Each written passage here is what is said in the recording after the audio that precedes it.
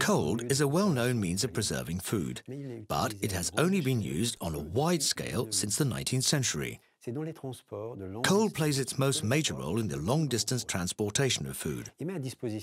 This means that consumers have access to products which were not available before, such as fresh fruit and vegetables, dairy products and meat.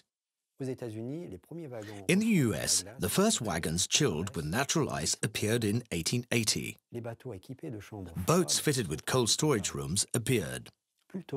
Rather than using natural ice, we very quickly looked for a way to create a cold atmosphere artificially. As a result, techniques of artificially making a cold environment developed from the middle of the 19th century. Such techniques use air, water or gas, such as ammonia, to produce cold. Freezing and deep freezing are two preserving techniques using cold to lower the temperatures of food. But what is the difference between these two techniques? Freezing gradually lowers temperature. Water within food is then transformed into large ice crystals. These crystals alter the texture and flavor of food. Deep freezing, on the other hand, quickly chills food. This means that the water within food crystallizes very finely. This reduces cell destruction, meaning that food retains its texture and flavor. But be careful. Once they've been deep frozen, foodstuffs need to be stored at a temperature which is lower or equal to -18 Celsius.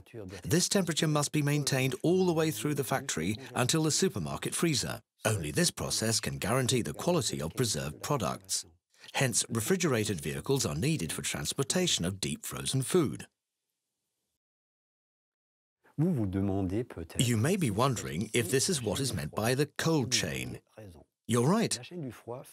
The cold chain refers to the stages needed in the production of food products, such as conditioning, transportation and storage. Throughout these stages, food needs to be maintained below a certain temperature. Bacterial development can only be avoided by respecting the cold chain. You may be wondering about one last question. Why shouldn't we refreeze things? The answer is linked to the cold chain. When this is broken, this means that the product has been exposed to higher temperatures than it should have been. This break in the chain leads to rapid bacterial development. The shelf life of food is shortened. When food is thawed out, it may be very dangerous health-wise to refreeze it. As soon as food is thawed, certain germs can start to develop. If these germs are ingested, they can cause food poisoning. This is the case with Salmonella, Staphylococcus and Listeria. This can be fatal for people with lowered immune defenses like babies, pregnant women, and elderly or sick people. Don't take the risk of refreezing food.